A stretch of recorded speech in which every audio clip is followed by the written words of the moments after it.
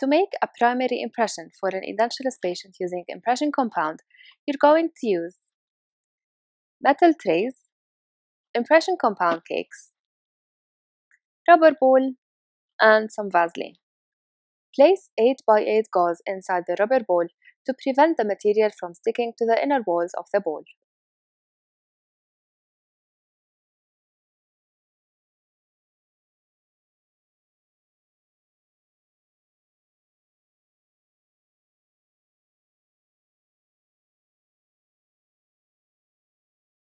Before starting the impression making procedure, you need to select the appropriate size that best suits your patient.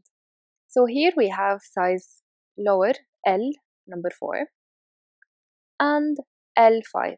L for lower and 5 for the size of the tray. So now we're going to take it to the patient's mouth to decide for what size is appropriate for our patient.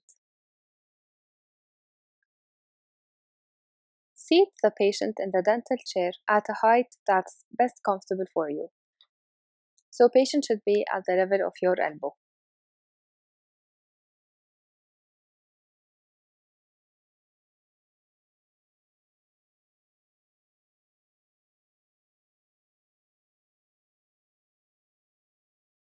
Stand in front of the patient with your forefinger on the top of the tray and your thumb beneath it. Center the tray over the anterior residual ridge and seat the tray. Ask the patient to protrude their tongue. Protruding the tongue will raise the lateral borders from the lingual flanges of the tray. There should be 6 mm between the residual ridge and the flange of the tray. To select the appropriate upper tray, stand behind the patient. Now with one hand, retract the cheek using the mirror, and with the other, retract the cheek using the tray. Rotate the tray into place and place it as the distal end of the tray as posteriorly as possible, distal to the maxillary tuberosities. Now rotate the tray anteriorly until it's seated over the anterior area of the ridge. There should be about 6 mm space between the residual ridge and the tray should cover the whole edentulous area. Note the difference when a smaller tray is used.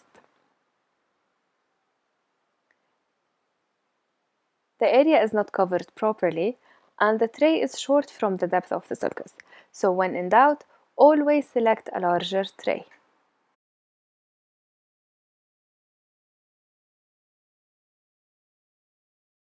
So for this patient, we selected size 5 for the lower and size 5 for the upper.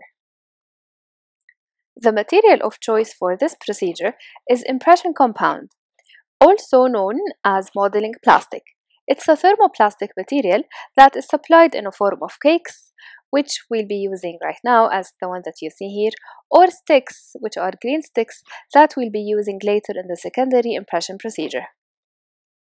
The setting mechanism of compound is a reversible physical process.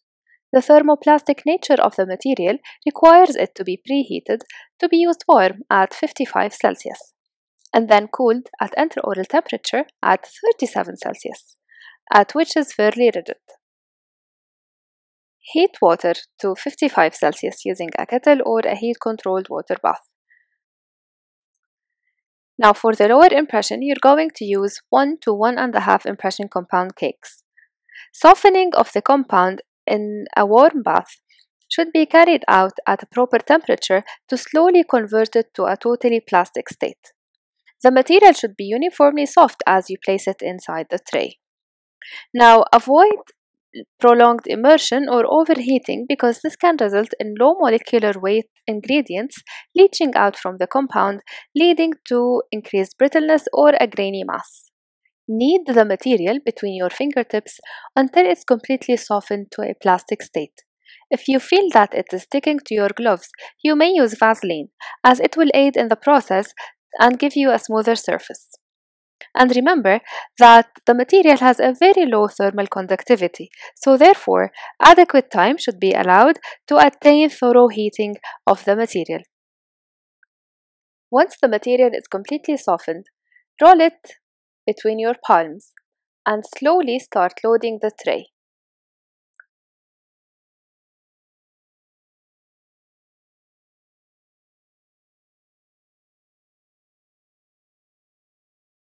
Load the tray from one end to the other gently to avoid incorporating air bubbles or creasing of the impression surface.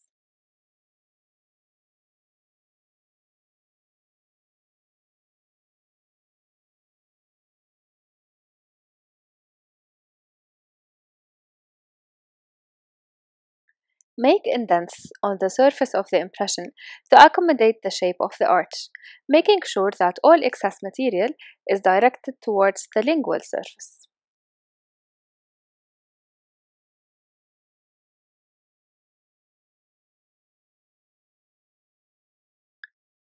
Reheat the material one last time before introducing it to the patient's mouth.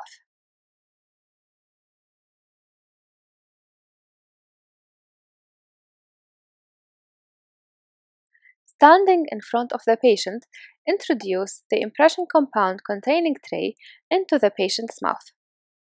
Gently, with your non-dominant hand, use a mirror to retract the cheeks, and with the end of the tray itself, use it to retract the cheek to the other side. Center the tray over the center of the ridge and gently retract the lip to make sure that the material has reached the full depth of the sulcus. And gently border mold the peripheries or the full depth of the sulcus by stretching the tissues or the cheeks and the lips around the edges of the tray. Ask the patient to protrude their tongue and to move it right to left and swallow, as this will border mold the lingual area of the sulcus. Repeat the steps one more time while the material is still soft, and hold it in place until it reaches mouth temperature.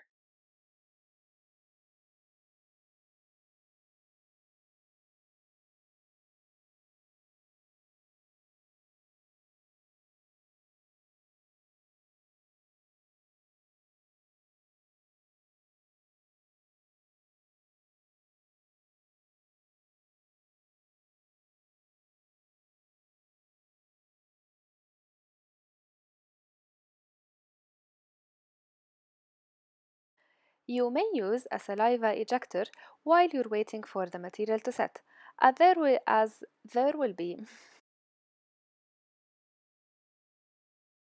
You may use a saliva ejector while waiting for the material to set, as there will be pooling of saliva in the floor of the mouth.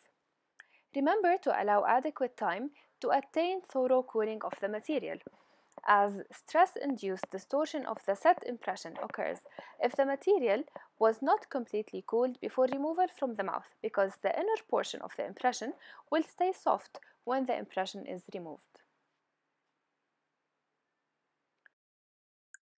Note that the outer surface of the impression is now fully rigid.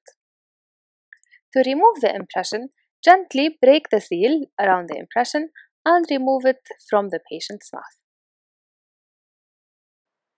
Dry the impression and inspect it under a good light source to make sure that you've recorded all anatomic landmarks.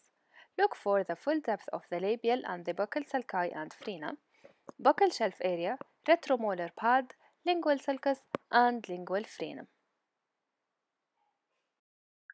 To make the upper impression, follow the same procedures for manipulating the impression compound material. Once the material is completely softened, shape it into a bowl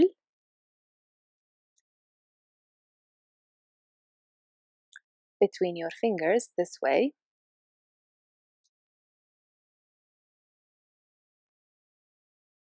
and then load the tray starting from the center, pushing the material into the edges.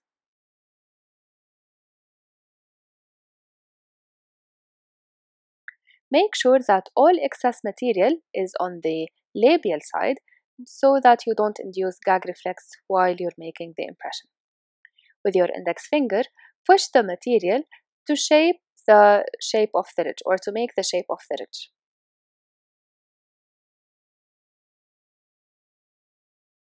Reheat the material until you're satisfied with the final shape.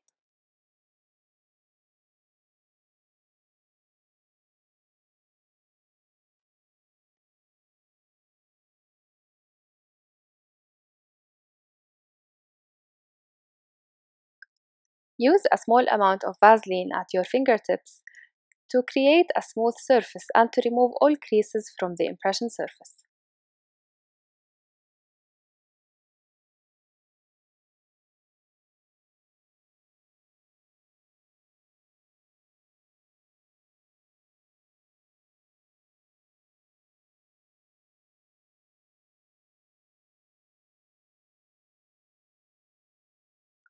Reheat the material one last time before introducing it to the patient's mouth.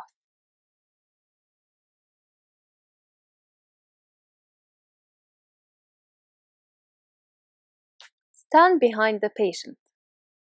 Use a mirror with your non-dominant hand to retract the cheek and use the tray itself to retract the cheek on the other side. Rotate the tray gently into the patient's mouth and then seat it posteriorly distal to the maxillary tuberosities. Retract the upper lip with the mirror to provide visibility.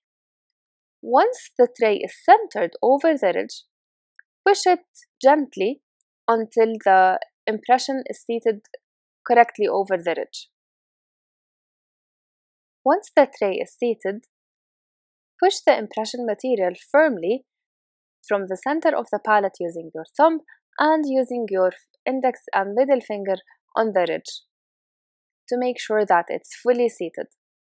And then start border molding the buccal and the labial sulcus by moving the lips and the cheeks in a downward direction.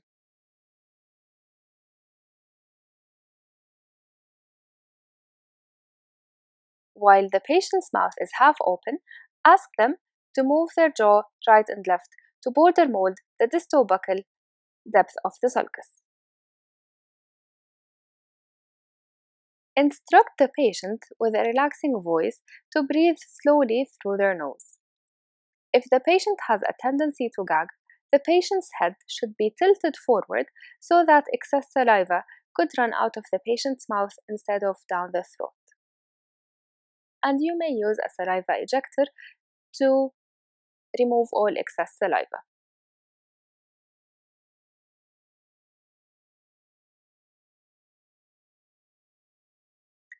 Keep firm finger pressure on the tray while waiting for the material to completely set. Notice here that it's not completely cooled down yet, as you can see the imprints of your fingernails on the impression while waiting for it to set. So once you can no longer see these marks, then the impression is ready to be removed. Now you can see that the material has cooled down to mouth temperature, so it's ready to be removed. Make sure that you allow time for the material to thoroughly cool down to avoid distortion of the material as you remove it. So once you're done, gently break the seal around the impression from the posterior by allowing air under the sulcus, rotate it downwards, and then remove it from the patient's mouth.